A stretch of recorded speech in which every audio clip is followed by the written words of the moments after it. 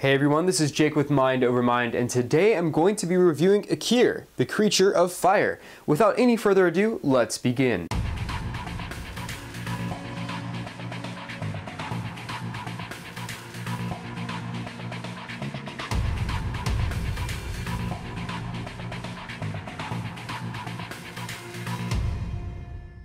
And this is it, Ikir, creature of fire. Now, when I was initially building this set, before I had attached the wings, I was thinking, okay, this is a $10 set. This set is tiny. Sure, it's complex, but it is small. And then I built the wings. And the wings are so cool, and they really add just a massive presence to this set. It's intimidating, it's awesome, and it has an awesome wingspan. I mean, look at this. It has two ball joints on either side, and you can pose the wings however you want. You can even move these up or down. And I like to have them so there's an equal space between each, I guess, fire feather or something. I don't know what you call it. But look at this. I mean, if you move them both forward, this set is pretty great. I like it aesthetically. The color scheme is fantastic. The mechanic is great, or the little subtle things that go into the set, the little complex elements that are in there. The function is cool. When you bring this backwards, it flaps its wings. Look at that. That's insane. This reminds me of like old school Bionicle stuff. Really harkens back to the old Rahi. I really like this stuff. I love the gear function. The headpiece, how it's gold, fades into this neon color. Everything is how I wished it would be, and it is. It's very cool. It really fulfills what I was hoping and expecting from this set. Of course, it comes with a shadow trap as well, with these neon translucent orange pieces and a blue eye on the front.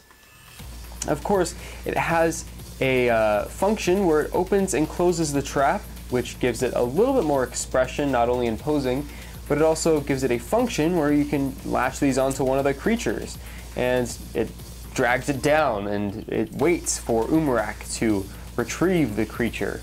I think it's a very cool story element, and to think that these things are alive, man, these things are terrifying. I would not want one of these things coming after me. What do you guys think though? Do you prefer the skull spiders or the shadow traps? I'm pretty indifferent about both of them, but I think I just like something about the shadow traps. They seem cool to me, although they can't fit on the Toa's face anymore. It's just an imposing threat. I think these are pretty genius and nifty. So what do you guys think? But back to Ikir though. Although the function's very cool, I have to look at this thing objectively without any bias or anything. Even though I love this color scheme and everything like that, I have to really look at it with a fresh mind. So, posability wise, there are two ball joints on the leg with only one bone piece, and I feel like for this set it works. Usually I like to have, you know, the two joints or three joints at least, but in this case it's a bird. It doesn't really need that many, and it doesn't need to have any longer legs. These back talons fold back and forth, so you have that option when you pose this thing. Not only does it move up and down like this, but the talon itself can pivot on its own accord as well. So I usually keep them flat like that and bring the talon slightly down to make contact with the ground there. It has these two front talons as well, the same translucent orange piece. I think it looks great on the gray accenting foot piece. Then there's the gold chest piece, which is the centerfold of the set, followed up by this golden head. Now at first I was thinking, you know, these sets are pretty cheap for using the same exact head on all 6 creatures. But after seeing them, yes, it is kind of disappointing to have the same head 6 times, just in different color schemes or color variations. I do like the head itself. The piece is nice.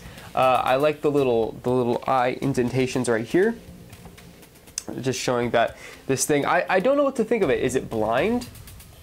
Are those the actual eyes that it sees out of? Like, I hope that they will explain that. Maybe they see through sonar or something. We don't know.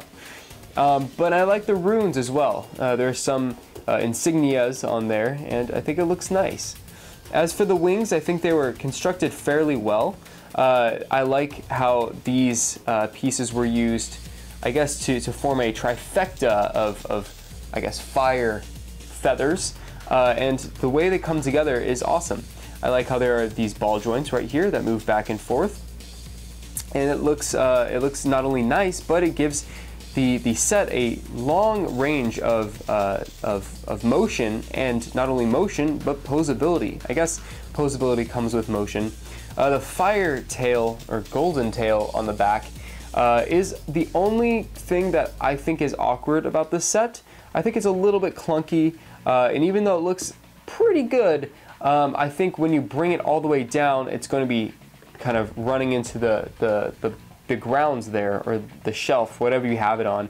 So if you want the Ikir to have his wings all the way forward, you're going to have to do that with this piece up, and you're just going to have to bring the ball joints, or use the ball joints to bring the wings up. Of course, it can't go as far forward this way as when you actually bring that piece down, but you know what, you can make do. The other thing I don't quite like is the ball joints here. They're a little bit exposed. Of course, that was a big problem with Bionicle 2015, but with the toe sets. But here I think it can be excused just a little bit because it is a smaller set, and I really can't think of a way that they could have, avoided that problem without making a brand new body mold altogether, or a piece that branches off to limbs and arms and everything like that.